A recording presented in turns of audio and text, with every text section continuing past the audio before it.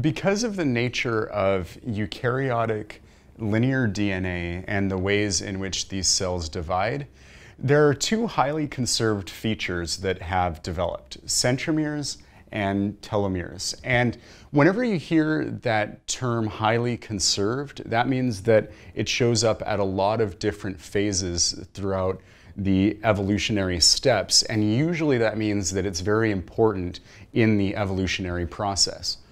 Centromeres are something that are very highly conserved. They're a 170 base pair sequence in the middle of a chromosome, and this can be repeated 5,000 to 15,000 times depending on the organism.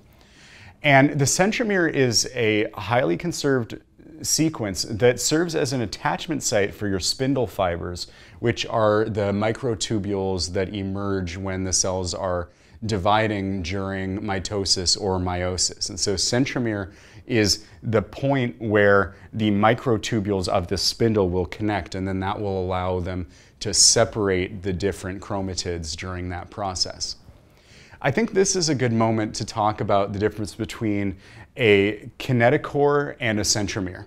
A centromere is the actual DNA sequence of these bases. This is the attachment site where the spindle fibers connect, and remember, those spindle fibers are just microtubules that are formed during the mitotic or meiotic process.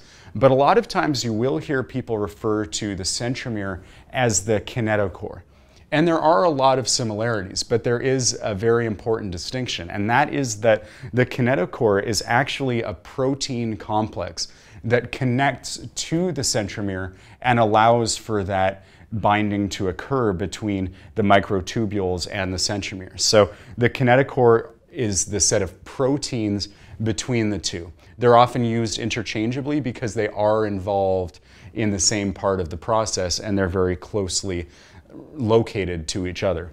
But there is a distinction, and that is something that can come up. So kinetochore, remember that as the protein sequence, and centromere, remember that as the DNA sequence that serves as a signal for where the microtubules of that spindle should attach.